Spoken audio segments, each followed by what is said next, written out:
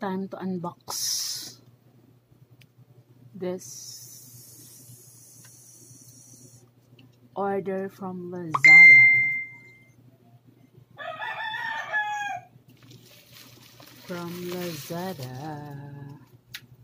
This is from Lazada.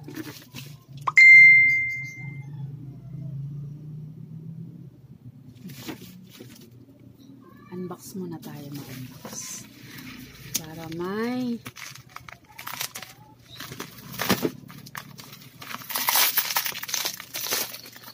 unboxing.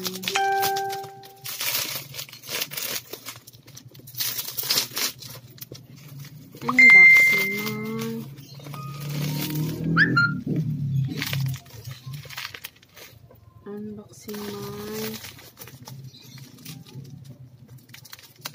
cake molding.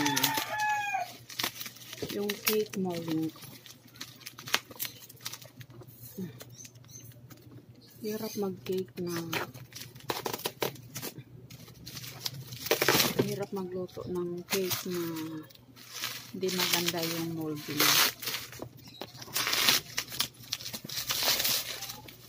Since hindi naman ako na bumibili ng cake or any bread, so kailangan ko ng mga ganito. At bawal naman na ako ng mga cake sa bakery, mga bread sa bakery.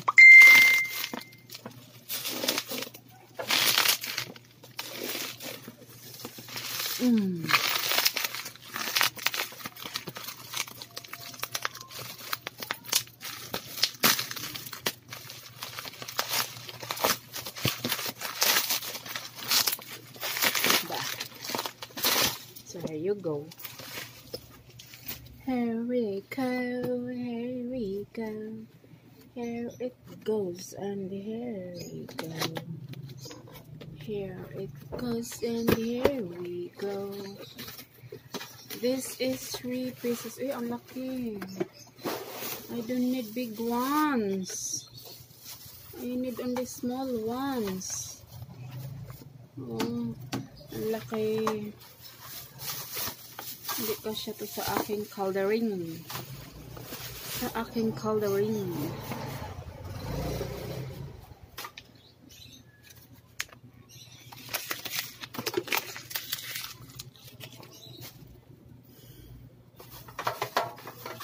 I just need only this one. Ito lang kailangan ko. Ganda. Sana hindi siya mag-fade. Sana hindi siya mag-ano sa cake kapag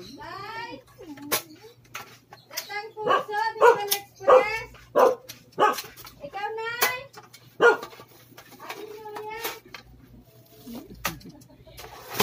ganda.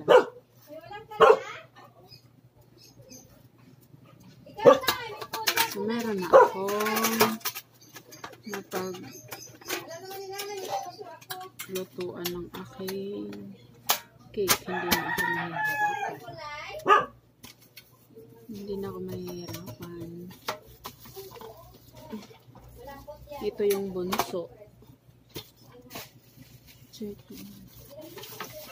Round circle size medium or minimum size na rin. Malaki siya.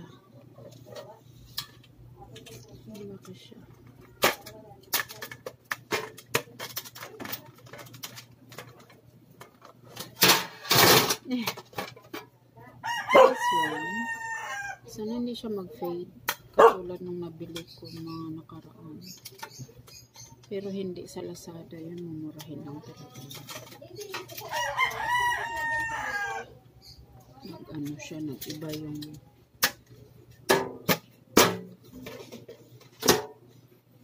sana maganda to. Meron na akong malulutuan ng aking cake. And the bigger one. Wow. This is the biggest one. It's the biggest one.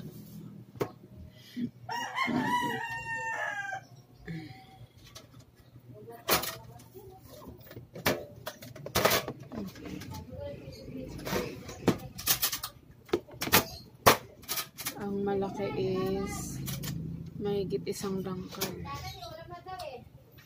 Okay.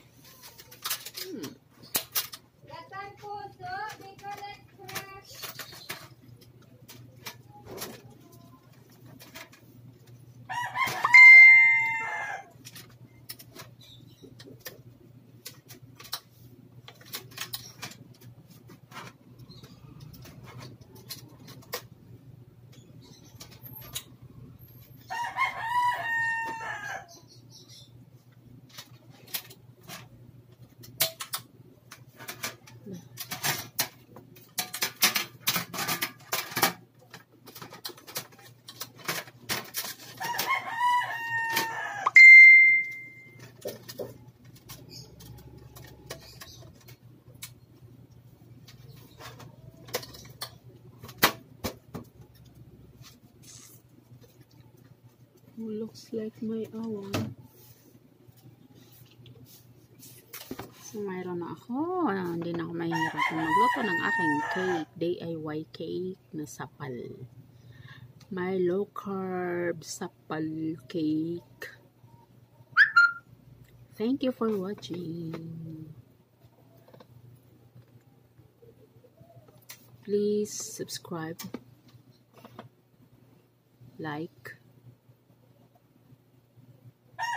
subscribe, and click the button bell for all para ma-notify ka sa mga bagong videos ko. Salamat sa pag-watch. See you soon. 3 hours later.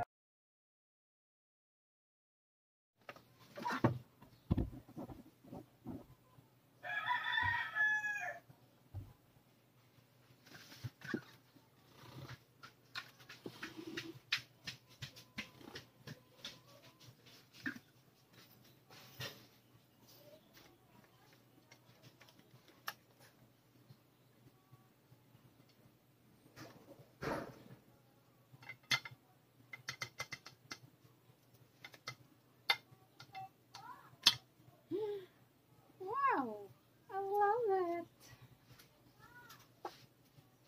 Nice one. OMG. My cake na heart. Oh my God. Proud of. I'm proud of.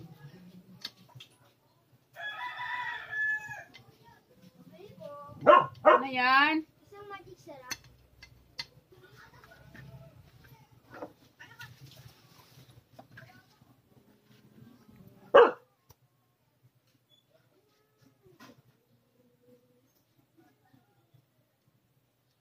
My heart-shaped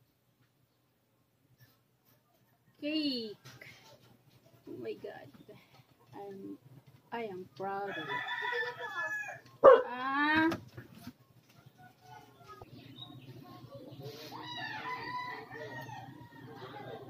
Ang ganda naman. Ang ganda naman ang aking heart-shaped cake.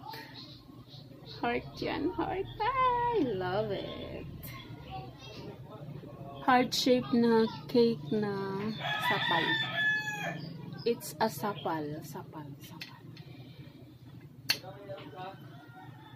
Success.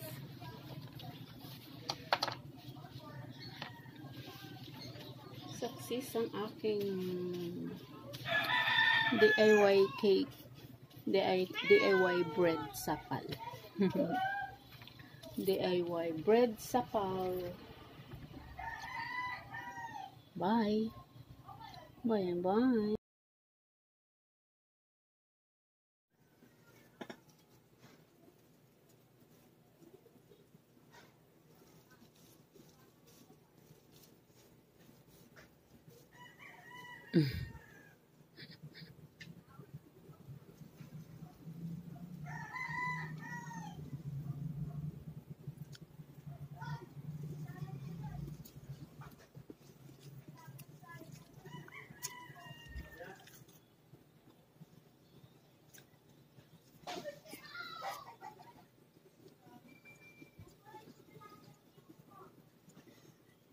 Hindi siya buhaghag.